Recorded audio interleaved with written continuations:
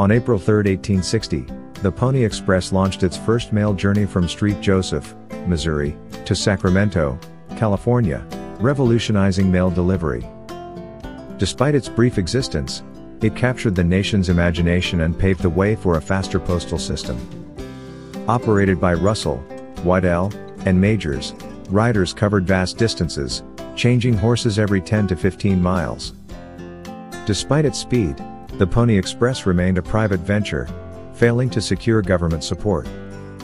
With the arrival of the transcontinental telegraph in 1861, its operations dwindled, but its legacy persists as a symbol of the Old West,